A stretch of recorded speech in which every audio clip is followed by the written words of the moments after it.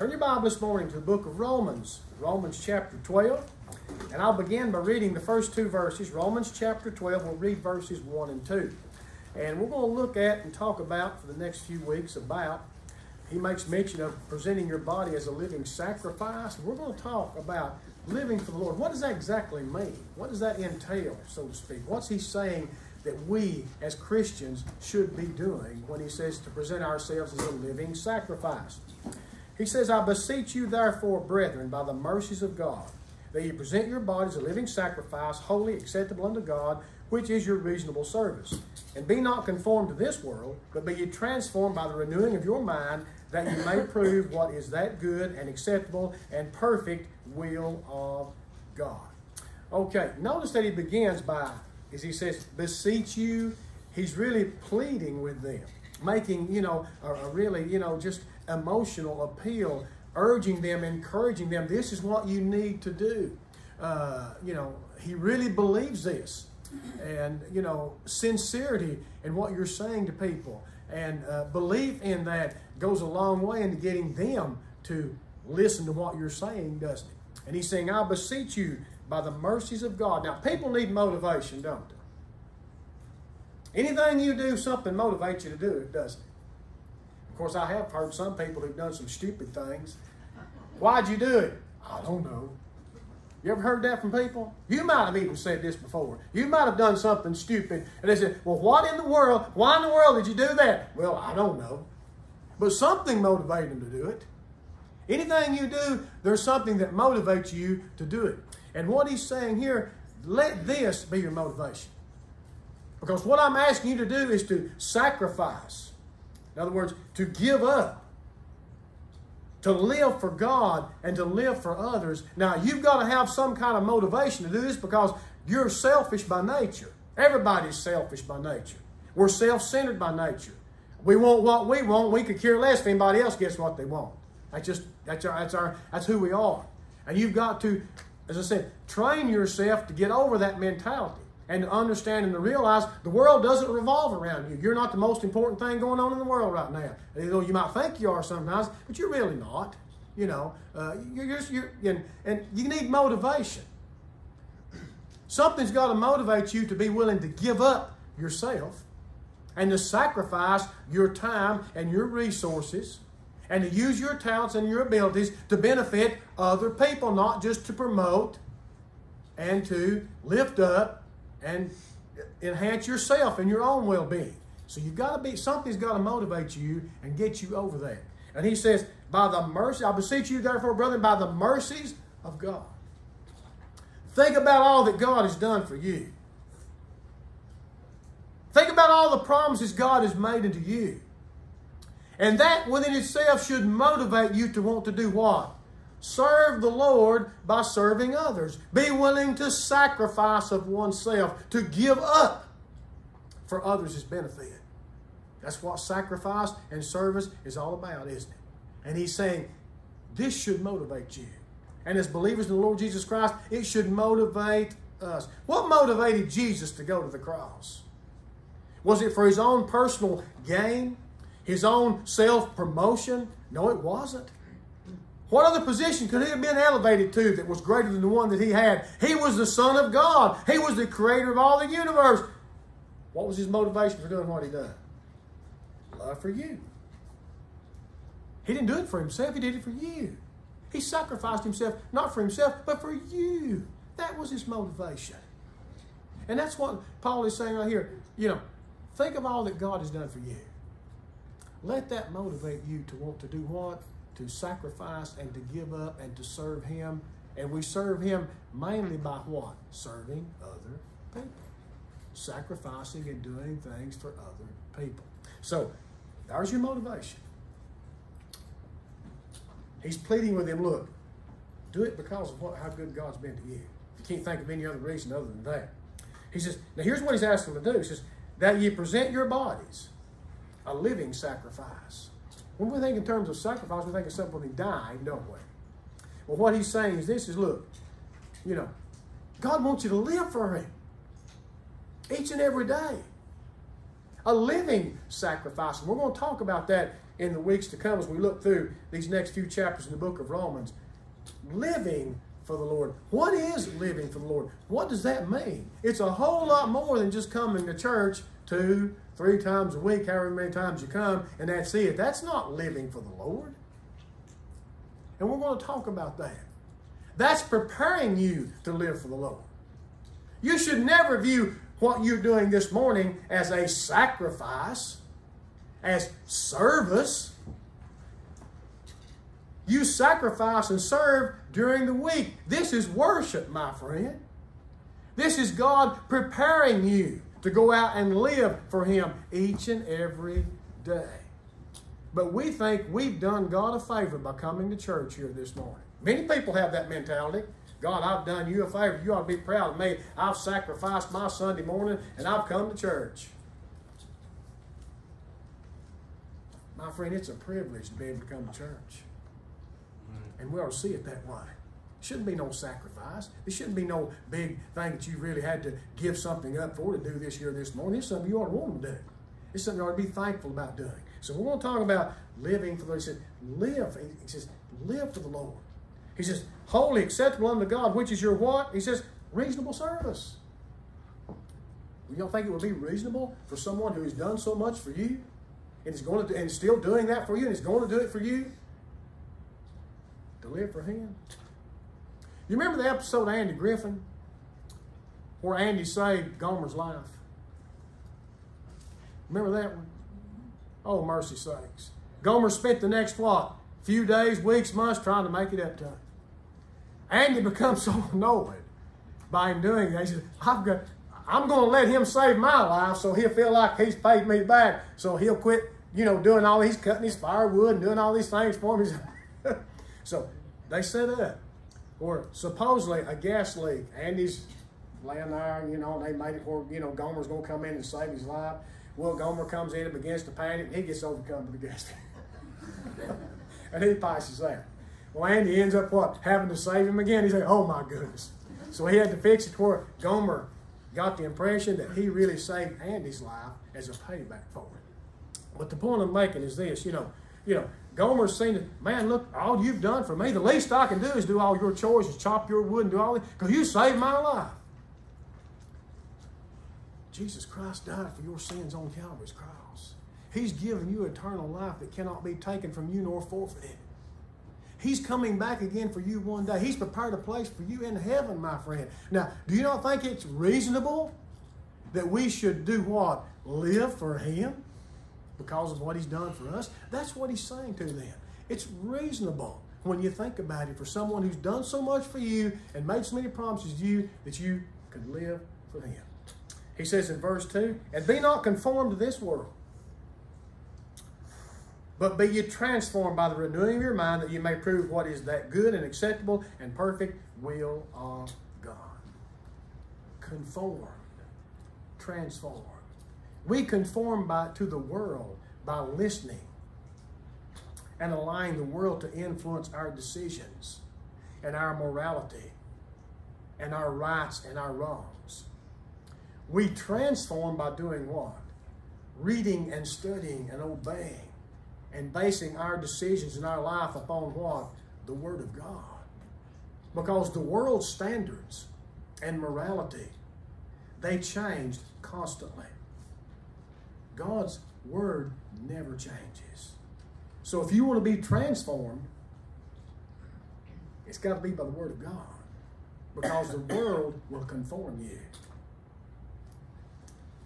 And He says, don't be conformed, be transformed. That's why the Word of God is so important to the believer. To study, to read.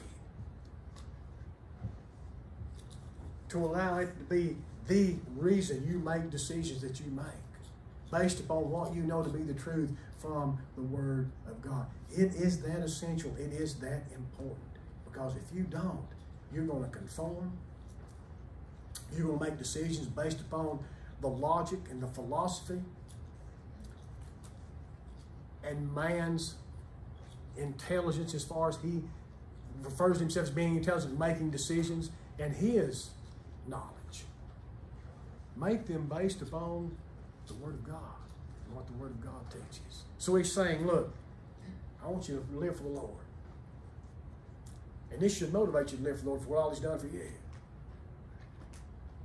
Don't be conformed to this world. You're to be separate from this world. You're to be different from this world. Be transformed. Now, the first thing I want to talk about, we'll begin this morning, is in relation to the church and how we are to live for the Lord in relation to the abilities and the talents and the opportunities that God gives us to live for him. He says in verse 3, "For I say, through the grace given unto me." Paul wrote in another one of his letters, "I am what I am by the grace of God." Each one of us sitting here this morning, each one that's hearing my voice this morning, you are what you are by the grace of God. To every man that is among you, not to think of himself more highly than he ought to think, but to think soberly according as God hath dealt to every man the measure of faith. Humility. Boy, that's a quality that's lacking today in our world that we live in, isn't it? If you don't believe me, go out and just observe people, how full of themselves they are. And they are, aren't they? But he's saying here, look, be humble. Be humble. Realize and appreciate and understand whatever position you have been able to achieve in life, or what you've been able to do in life. Remember how you got there. Remember that it was God that allowed you and gave you the opportunity and give you the strength and give you the power and give you the grace to be what you are. Anything that you've accomplished, all glory, all credit must go to who? God Almighty. But that's against our nature. If we do something, man, we want to pat on the back for it. We want to be told how good we are, no, how great we are. And he's saying right here, look, in serving the Lord and in serving others and using the gifts and abilities that God has given you, you need to be humble about it. You need to be humble and realize where they came from. And here's the thing about it. To whom much has been given, much will be required. If God has blessed you with a talent and with a gift and with an ability and with the opportunity to serve him, my friend, you can rest assured of this. You're accountable to him one day for what you done with it and how you done it and what you accomplished through it. So you better stay humble. You better realize and understand, apart from God, we can do nothing. Matter of fact, Christ said in John chapter 15, he was the vine, we're the branches. If we're separated from him, apart from him, we can do nothing. God is our source of strength, our source of power. We can't do anything apart from him. We need to realize that and to be humble and to appreciate the fact that God is the one who deserves the credit, who should get the credit. We should praise and to thank him. So he's saying, look, don't get, you've heard this expression, don't get the big head. You've heard people say you're getting too big for your britches. You ever heard that one? Some of these old cliches, you younger kids don't hear much anymore, do you? Some of the things that we had to hear when we were growing up. But there was truth in those. There's truth in them. Nebuchadnezzar is an example of Scripture of someone that God raised up. It wasn't that Nebuchadnezzar was this great, general, so to speak, or this great leader of men and such like that he just, and at one time he was the, most powerful person in the world. And there's been others that have come, that were before him and have come since him, that God has allowed to elevate to that position. But you talk about somebody that was full of himself. Now, he was, man. He didn't realize and understand the only reason he was in the position that he was in was because God allowed him to be raised up to do what? To take the nation of Israel captive, to chastise them, to bring them back to him so they would repent of the wickedness, the evil they had done, and turn back into the Lord. But anyway, Man, he built a statue, demanded everybody, when they heard the music, bow down and worship that statue.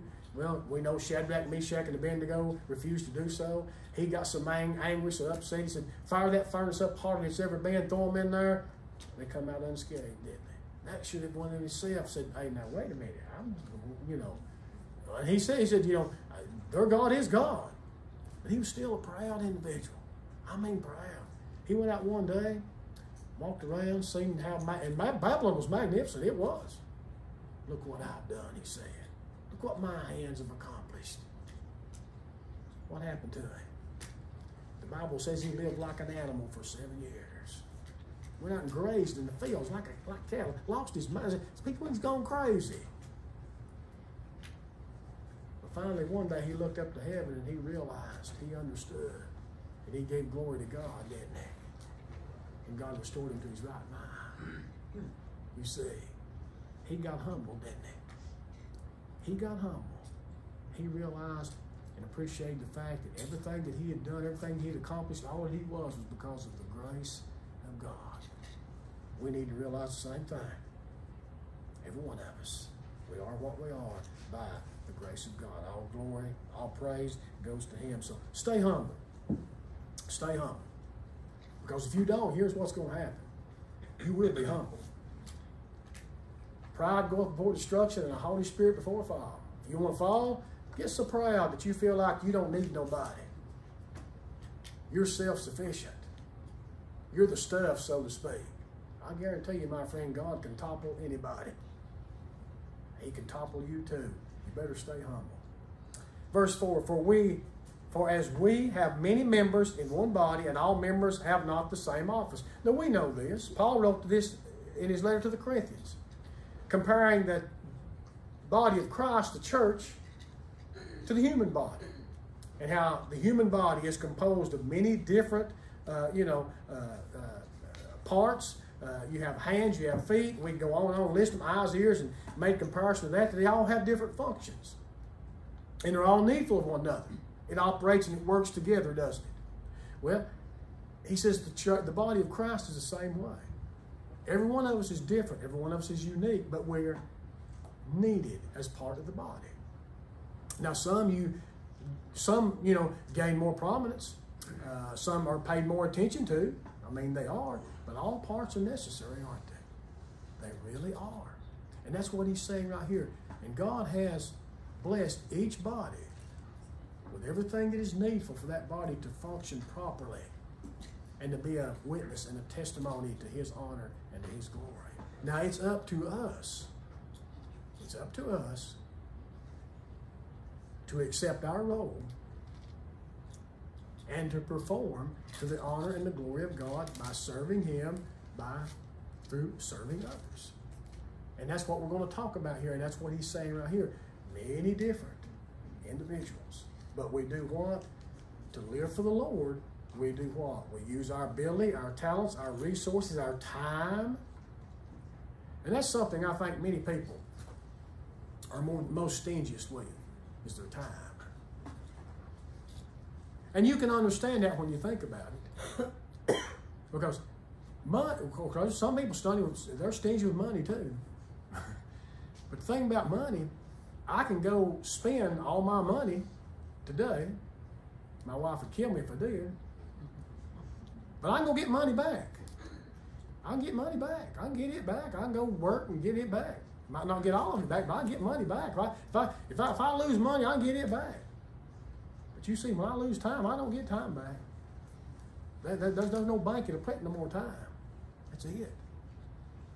And I think people are really stingy and selfish with their time. They want it to themselves. I need my time. This is my time. I want to do what I want to do. See what I'm saying? And I think that's the one thing that people are the stingiest with. They don't want to sacrifice any of their time to help other people and to do things for other people, because you say, that's my time. My time to do what I want to do.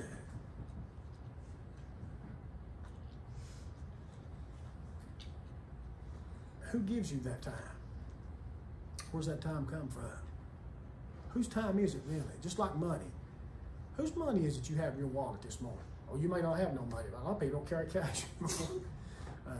I'm one of them. I'm going to have to figure out something to do because I go now into, when I pay for my fuel, when I go there, son, you're going to have exact change now. Most of these people, shortage of coins is what they tell me, you know.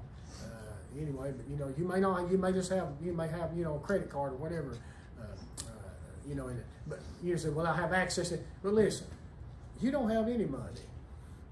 You've been entrusted with God's money.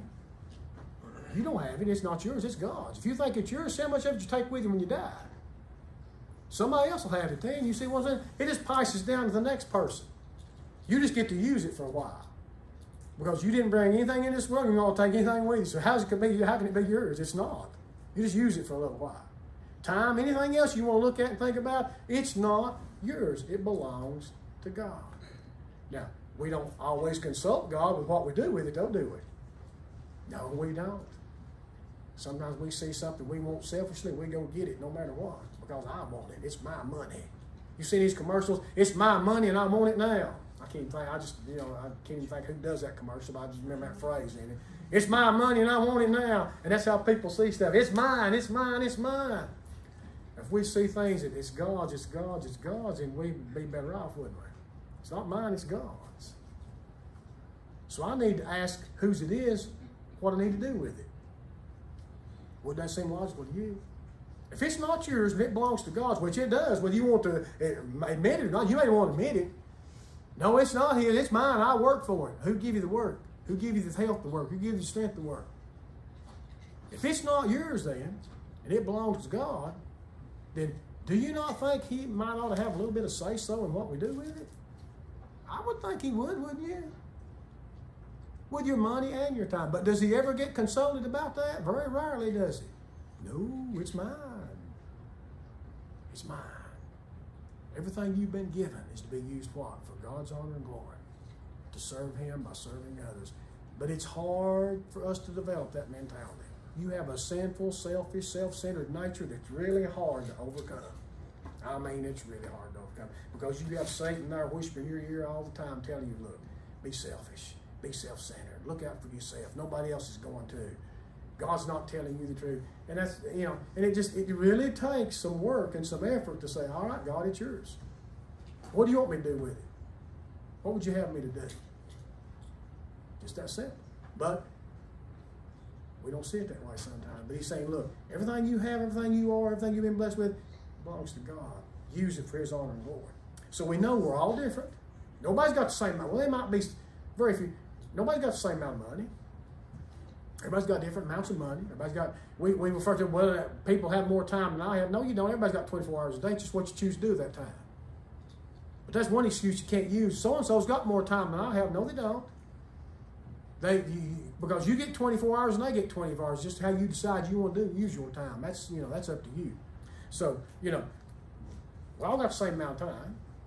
We've got different money. We've got different abilities. But it's all to be done what? Used in consultation with God through prayer. What do I do with it, God? How do you want me to use it? What's beneficial? What's best? So in verse 5 it says, so we being many are one body in Christ, and every one members one of another. Having then gifts different according to the grace that is given to us, whether prophecy, let us prophesy according to the proportion of faith, or ministry, let us wait on our ministry, or he that teacheth on teaching, or he that exhorteth on exhortation, he that giveth, let him do it with simplicity, he that ruleth with diligence, he that showeth mercy with cheerfulness. Whatever the gift you have, you're to use it wisely. In a matter to do what? Help other people and to serve God. That's what he's talking about when he says living sacrifice. Living for the Lord. That's exactly what he's saying. Now we've got to ask ourselves, are we doing that? Are we living for the Lord? Are we living for ourselves? You know, if you want to see how selfish man is, you let some adversity come his way, and you'll see how selfish man is. If you've not learned anything at all from this pandemic, If you'll just open your eyes and you'll look around and you'll see how selfish people are. How self-centered people are. I mean, really, honestly, think about what I'm saying. Adversity has come our way. Look how selfishly people have acted. What's motivated them to do some of the things that they have done? And I'm just going to use this as an example. I mean, look, I'm not making light of the people that have done this. I mean, that's their, if they wanted to do this, they had the right to do this. All right, we have a pandemic hit. You go to the store, can't find a roll of toilet paper anywhere. Now, does this virus make people go to the bathroom more than it did before it hit? No, it doesn't, does it? Well, then why did people go and buy truckloads of toilet paper? Selfishness. Selfishness. Self-centered, looking out for self. I don't care if anybody else ain't got it. I'm going to have enough to last me for however long. See, that's just one example. Now, you can describe that any way you want to describe it. How can you describe it other than this being what? Self-centered. I'm thinking about myself. I don't care if anybody else got any of it or not. I'm getting from myself. That's just one example. And I know there's different thoughts and different feelings about the social distances and going here and going there and doing all these things and such like that. But you see in all it how selfish people are, how self-centered people are. Don't really care about anyone or anything but themselves. And that's what motivates them to make some of the decisions they make. They don't look at anything other than their life, what's going on in their life, and they make decisions based upon that and upon nothing else. So if you've not seen anything from this pandemic, what you have seen is just how selfish and self-centered man really is. And he is, isn't he? He most certainly is. You see, we've got to get past, as Christians, I don't expect the world to behave any different than what they're behaving. Why do you expect people that don't know Jesus Christ as their personal Savior to act any different than what they're acting like right now? That's how they're going to act. But we as Christians, we know better. Or we should know better. But what society is, you see many Christians acting just like the world acts. Behaving just like the world behaves. Thinking just like the world thinks. Same thing. We've got to, as Christians, as believers, put God first. He said, well, I can do that.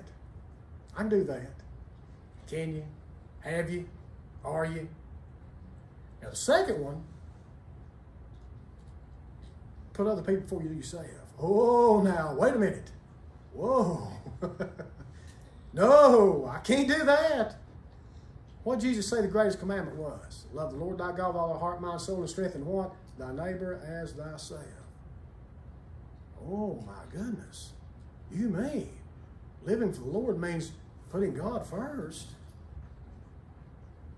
then putting others second, and you mean I fit on the bottom of that ring? You know, you want me to be the last?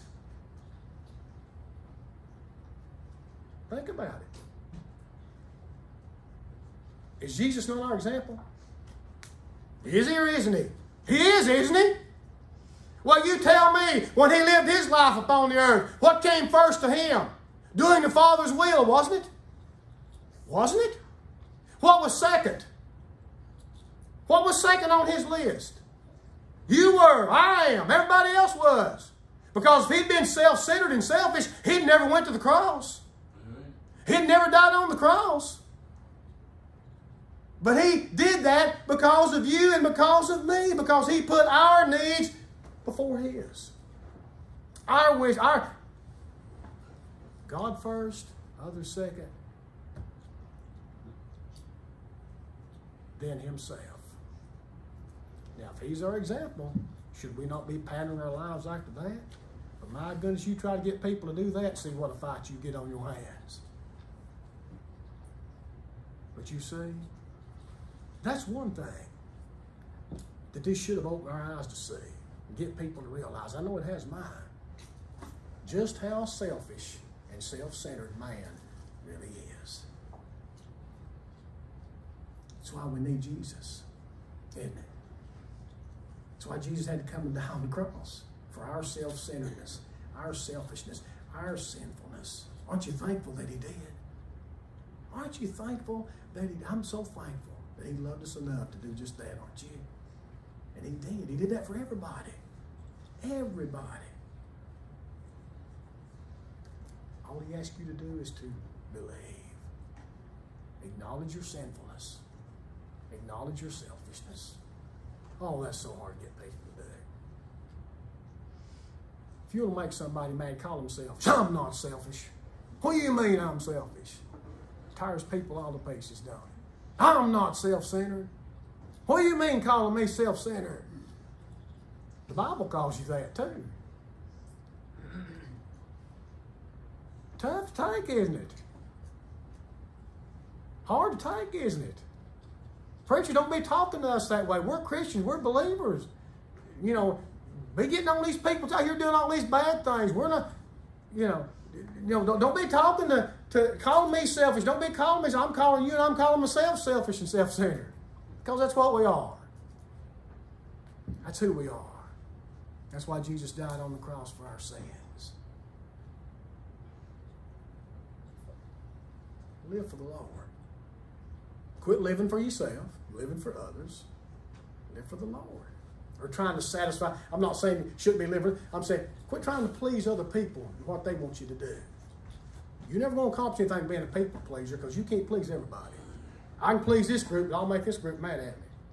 I can please this group, but I'll make this group mad at me. You can't please people. That's impossible. The eyes of man are never satisfied. You've got to live for the Lord. Use your abilities, your gifts, your talents to do what? To serve him by serving other people. That's what it means presenting your body as a living sacrifice. To be able to give up all claims, all rights, and place them in God's hands. You know, during this time, everybody screaming about their rights. Protesters, non-protesters, Democrats, Republicans, everybody screaming about my rights. What about my rights to do this? What about my rights to do this? What about my rights to do that? Once again, shows you how selfish we are, doesn't it? It does, doesn't it? What this country needs is a good old-fashioned revival. I'm not talking about just feeling good for a few days. I'm talking about a total, complete giving up oneself and putting ourselves in the Lord's hands and saying, God, use me for your honor and glory. Paul referred to himself many times in Scripture as a prisoner. Who was he a prisoner of? He's a prisoner of Jesus. Of course, we don't, our day and time now we live in, even prisoners scream out for rights. Everybody's screaming out for their rights. But if you're someone's prisoner, they have control over you, don't they? They're in charge of you. They tell you what to do, don't they? If you're a servant, they tell you what to do, don't they? He said, I'm a prisoner. I'm a servant of the Lord. Can we say the same thing? Are we servants? Are we a prisoner of the Lord? Do we let God control our lives? And that's what I want to, the point I want you to get this morning is, who's calling the shots? Who's calling the shots in your life?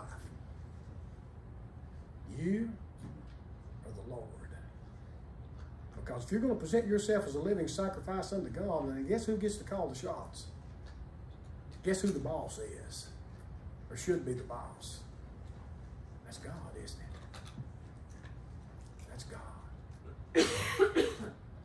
Present your bodies a living sacrifice, which is your reasonable service unto the Lord. If you're here today, if you're listening to this today, and you don't know Jesus Christ as your personal Savior,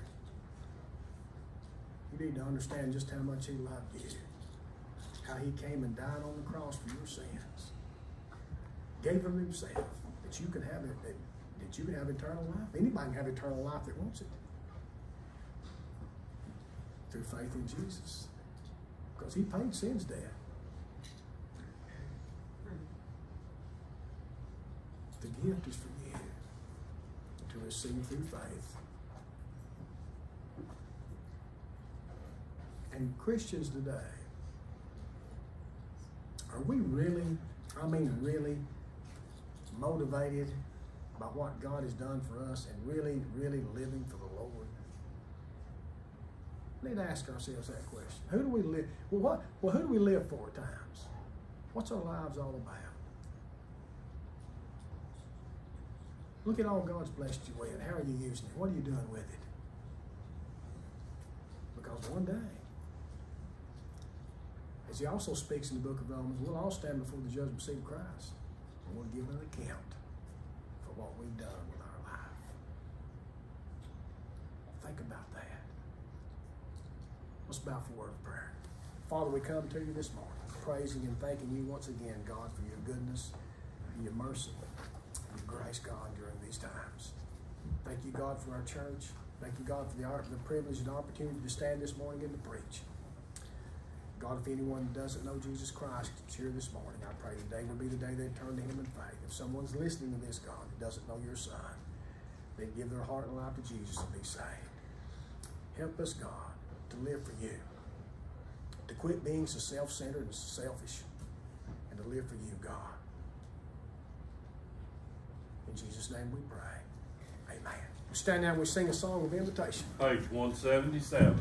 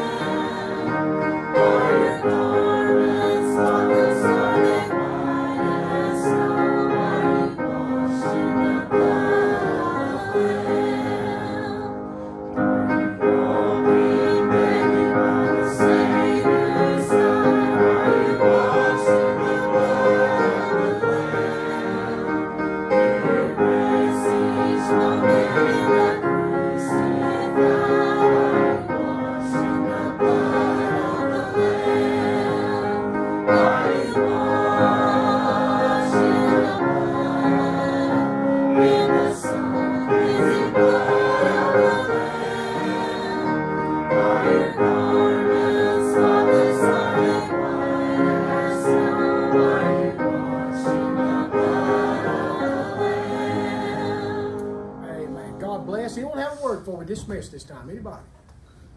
Anyone? Remember deacon's meeting this morning and the business meeting tonight after evening service. Anyone? All hearts and minds clear? All right then. David Brooks, dismiss us, then you'll be at liberty to go. God bless you. Thank you for being here this morning. Gracious and loving Heavenly Father, Lord, we thank you for this day.